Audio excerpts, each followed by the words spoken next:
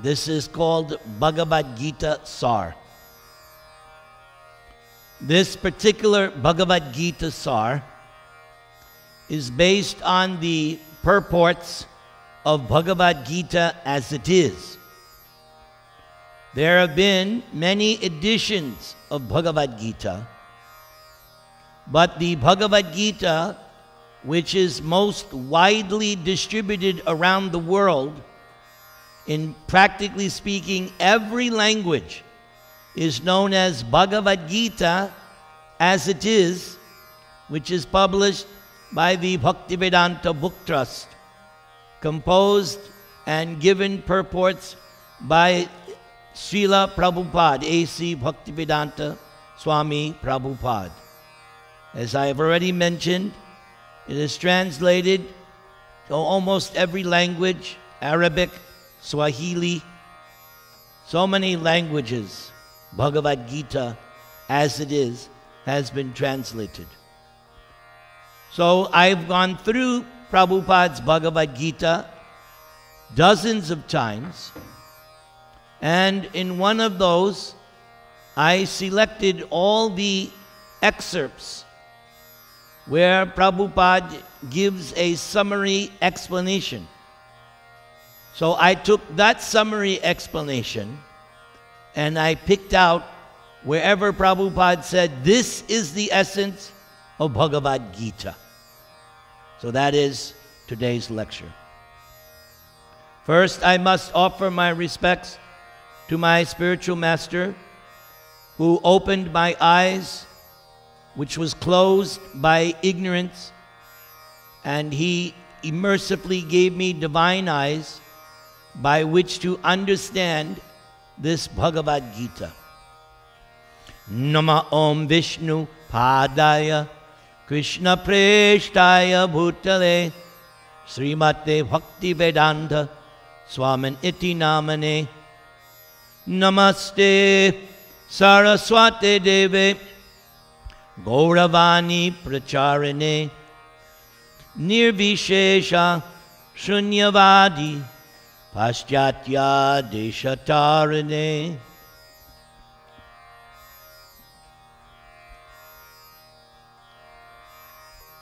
So, we begin with chapter 11 of Bhagavad-gita, the final verse, text number 55. The 11th chapter of the Bhagavad-gita is entitled The Vision of the Universal Form. And the final verse is as follows. Mat karma krin mat paramo mad bhakta sangavarjitaha nirvaira sarvabhuteshu yasamam eti pandava. We remember that in chapter 10, after Arjuna accepted Krishna as God, after hearing the 4 nutshell verses of Gita in chapter 10, verses 8 through 11, those are the 4 seed or nutshell verses of Bhagavad-gita. After that is where Arjuna says to Krishna, you are Parang Brahma. You are the supreme spiritual entity. And Arjuna said, not only I accept you as the supreme, but other great sages, Asita, Devala, Vyas, they also accept you as Parang Brahma, the supreme spirit. Then in chapter 11, Arjuna asked Krishna, I want to see your universal form. How is it that you are pervading the whole cosmic manifestation? Krishna told Arjuna, you want to see my Vishvarupa, but with your eyes you cannot see. I have to give you those eyes.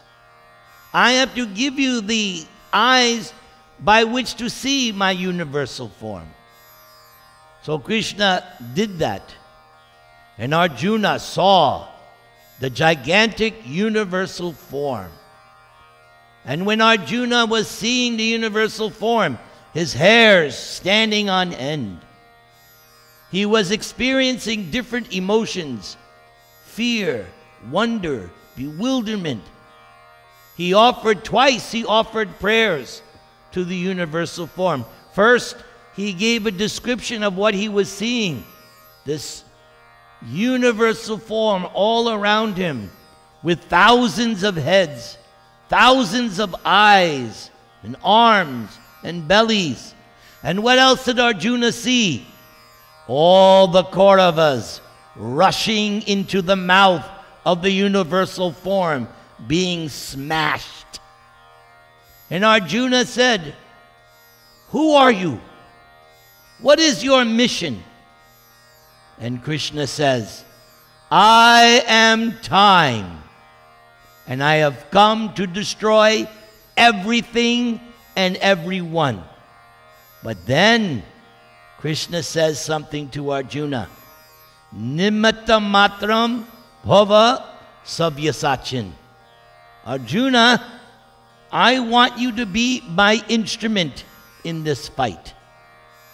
Whether you fight or not, nobody is going home. Only you 5 Pandavas and a few others. But the Kauravas, dead, gone, destroyed. Whether you fight or not, it is all my plan. But Krishna told Arjuna, I would like you to be my instrument in the fight. The Bhagavad-gita continues, and in chapter 18, Krishna says to Arjuna, "So Arjuna, I've told you everything. What is your decision?" Free will. He didn't force him. "What is your decision?" Arjuna said, "Yes, I accept this position as instrument. I will carry out your desire." And you know, you have all read or seen the video, Mahabharata. Battle wasn't 18 days. At the end, how many Kauravas left? How many Pandavas left? All 5. Who became king? Yudhishthira. Just as Krishna had predicted. So, at the end of chapter 11, when Arjuna has seen enough of the universal form, he says, "No more. Take away this ghastly scene, because it is crippling my devotion for you.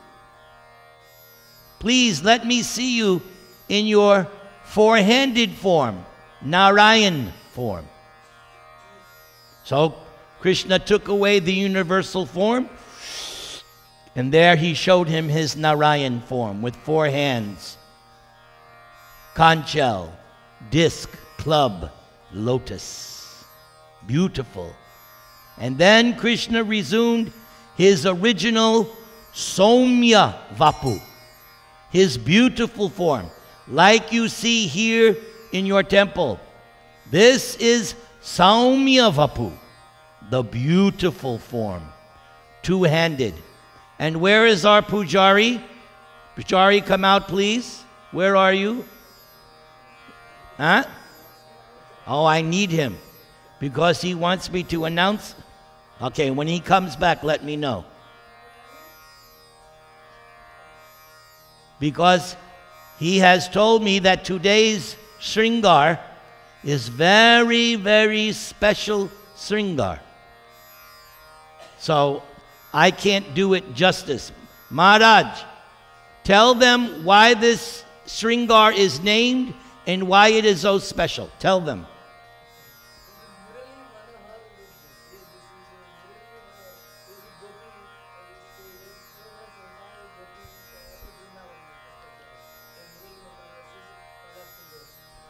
Murli Manohar Sringar.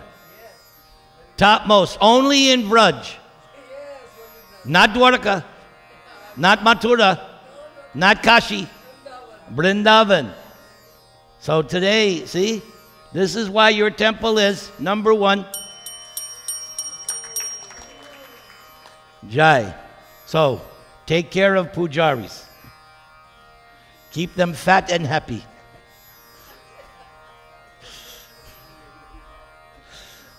Back on point. So this is Saumya Vapu, the beautiful form, which is rarely seen, rarely. So at the end of the 11th chapter, this verse, Krishna says, if you would please repeat, my dear Arjuna, one who engages in my pure devotional service, free from the contaminations of fruitive activities and mental speculation, who works for me, making me the supreme goal of life, and who is friendly to every living being. Such a devotee certainly comes to me. So there are many things to be pointed out in this verse. And then we will read Prabhupada's comment. Why this verse? So, first thing is, he is saying pure devotional service. Pure devotional service is bhakti. But bhakti can be mixed or it can be pure. Just like you all know in India, you can get Shuddh ghee or that other thing called dalda. You all know. I know. Or I remember in 1975, when I first went to Vrindavan, the temple told me, Prabhu, take this bucket and go to where they're having the milk from the cow. But the devotees told me, don't give the bucket. Go with, because he said, if you're not careful, they'll cheat you, give you half water, half milk. So the temple president said, go with them and make sure that you're getting all milk, not diluted. Am I right that happens? Yes. So there is contaminated or mixed bhakti. And in the Bhagavatam, in 3rd canto, Lord Kapila explains 81 different kinds of mixed bhakti. 81. How's that? 3 modes of nature, mixed 3 times gives you 9. Again by 9, 81. See? You even learn math in Srimad Bhagavatam. So, this modes of nature means that it is not pure. So therefore, Krishna is saying, those who engage in pure devotional service. And then he explains, what makes it unpure? If there is fruitive intention. What's fruitive intention? Fruitive intention means, Krishna, I will worship you, but I want something in return. Business. That's not pure devotion. That's not even love. When Krishna was speaking to the gopis the night of the Rasa dance, he says, that's not love, that's business. I do for you, and you give me. Just like we are seeing now, the presidential candidates, they're doing that. You give me your support, when I get elected, you get position. And we see it. If you're watching carefully, so many backroom deals are being made. So that means it's not pure. There's some fruitive. What's in it for me? And then mental speculation. Mental speculation means that, yes, I accept Krishna, I accept this path of bhakti, but I still have some notion how I will become one with God. I will become equal. No. Pure devotional service is like this. Krishna, I worship you whether you do anything for me or not. Krishna, I worship you even if I'm in a suffering condition still. Pure devotion, when Krishna was dancing with the gopis in the rasa dance, he left. He even left Radharani. But did they leave? No, they stayed. Even though Krishna left them, they stayed and prayed, Krishna, please come. So when Krishna saw that even though he had mistreated them, even though he had left them, they still remained fixed. Krishna says, now you have won me. And Krishna told the gopis, your pure love and devotion is impossible for me to repay. And he's God. Krishna says, your love and devotion for me is something I cannot repay even in a lifetime of Brahma, which is millions and millions of earth years. So that is what is called pure devotion. Just like Lord Chaitanya prays, Ashlishyava padaratang pinashtumam adarshanan marmahatang korotuva yata tata va vididhatu lampato mat prana natastu sa eva naparaha. The final prayer of Lord Chaitanya Shikshastakam is actually the words of Srimati Radharani. It's her words. Krishna, you can do whatever you want. Break my heart, trample over me, doesn't matter. You are my worshipful Lord. Unconditional. Unconditional. As I've said many times, you offer Radharani anything. You say to Radharani, we'll give you wealth, this, that, just give up Krishna. Radharani will curse you. She will not give up Krishna under any circumstance. Rukmini, same thing. When Rukmini wrote her letter, Rukmini was to be married to Shishupal. Yes, can you believe it? Rukmini was supposed to marry Shishupal. It was arranged by her brother, Rukmi. So Rukmini, she wrote a letter to Krishna. Rukmini had never seen Krishna. She had heard about Krishna from Narada and other sadhus who had come to her father's kingdom and described to her Krishna. And just by hearing about Krishna, Rukmini said, that's it. I'm not marrying anybody else. She wrote this in the letter. And at the end she wrote, and even if you think I'm not worthy, that is all right. I will take birth 100 times in order to get you as my husband. She was that determined. And the only way that could happen, Krishna had to kidnap her. And Rukmini was very smart. She told Krishna, I want there to be no unnecessary violence. You come at that exact moment when I'm coming out of the Durga Mandap.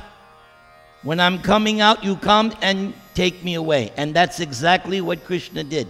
At the exact moment, Rukmini was coming out of the temple after worshipping Amba Mata. Krishna's chariot was there. She got on the chariot. Krishna drove away. And Shishupal didn't even chase after. What a chump. What a chump. Didn't even, and Jarasandha, he was going to chase after Krishna, but he realized, yeah, Krishna defeated me 17 times. Yeah, I think I'll sit this one out. Rukmi was the only one who chased after Krishna. And Rukmini would have been killed, but her sister Rukmini said, no, don't. He's now our brother-in-law. You have to, he's now part of our family. You can't. And Balaram chastised Krishna. Krishna, what are you doing?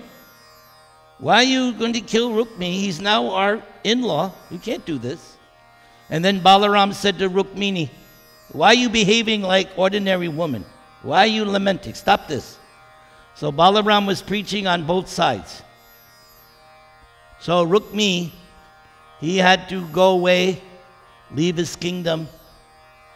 But the point is, these examples show this is what Krishna is referring to, pure devotional service, that there is no circumstance where the devotee will give up Krishna for anything, good or bad.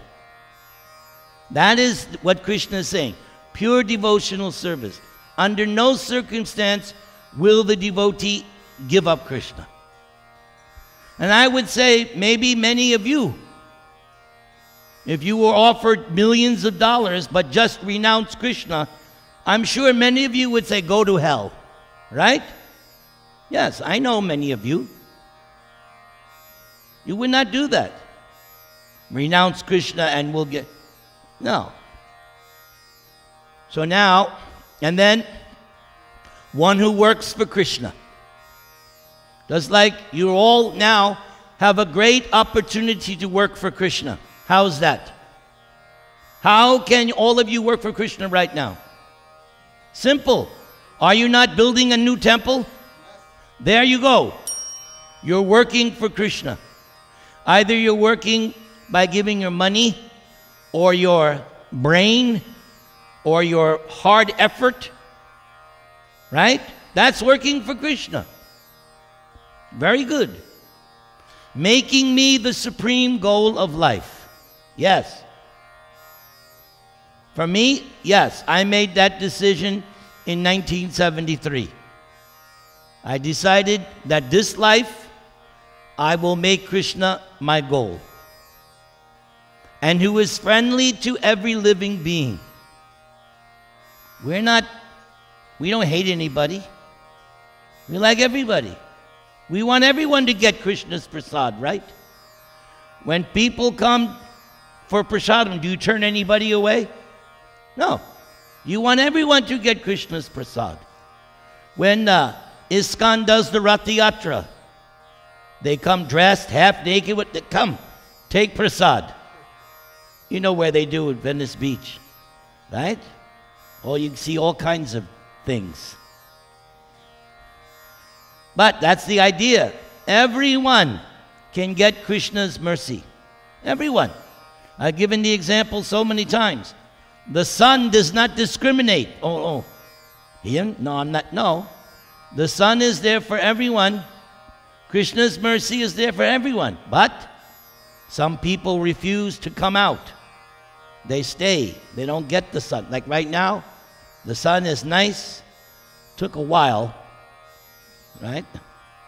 Sun was struggling today. Sri Sri Radha Raman Bhagavan Ki Jai. So if you do these things, Krishna says, you come to me. Not you become me. No. Not become. Come to me. Come to me means where? Where is Krishna? He's in his abode, Goloka Vrindavan. You going back home, back to Godhead. So here's Prabhupada's purport to this verse. So try to hear, and you'll see how Prabhupada explains. Chapters 7 through 12 are the essence of Bhagavad-gita. The first 6 and last 6 chapters are like coverings for the middle 6 chapters, which are especially protected by the Lord.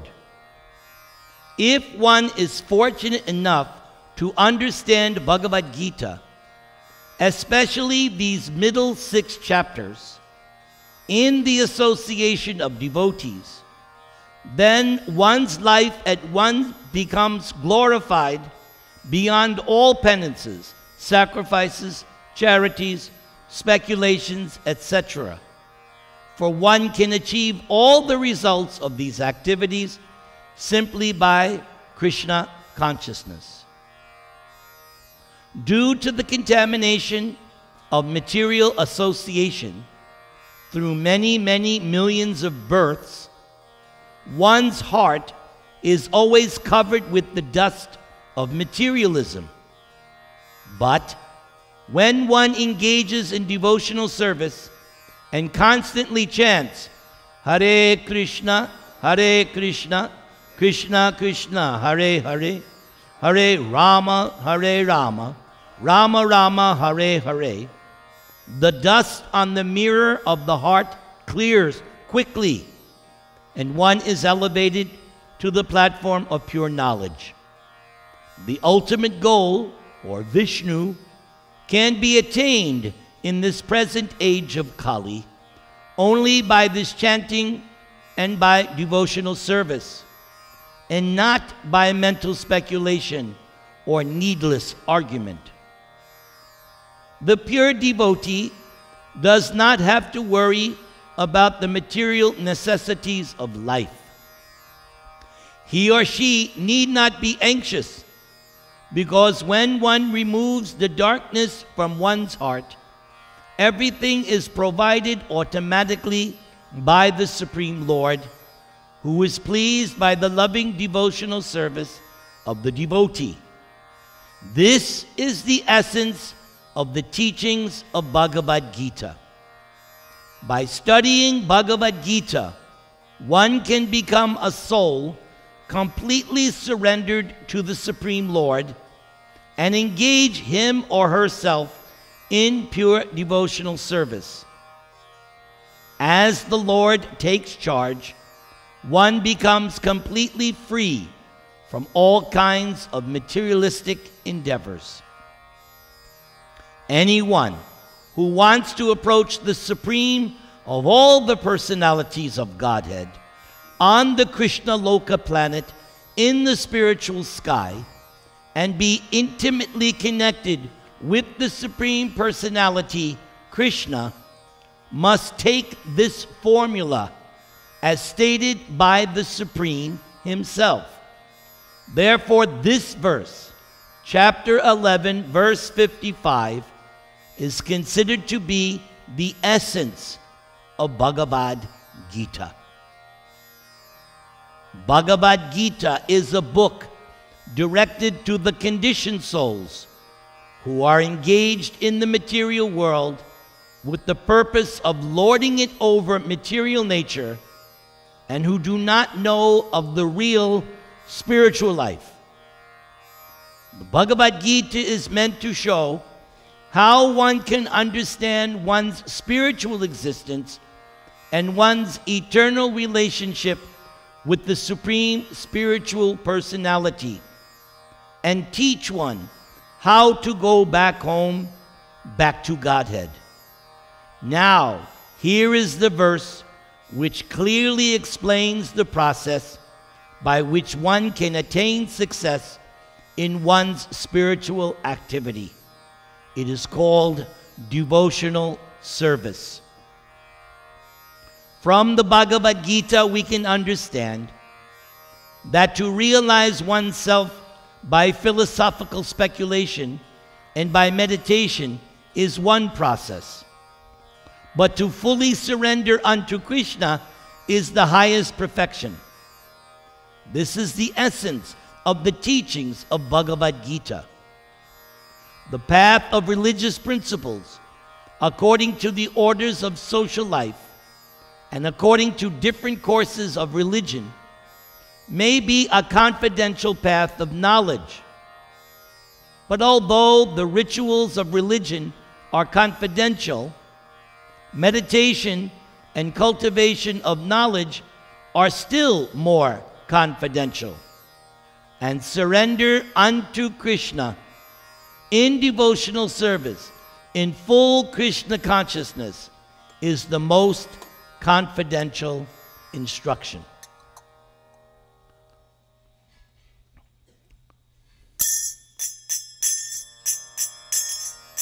Hari Haraye Namaha. Hari Haraye Namaha. Hari Haraye Namaha.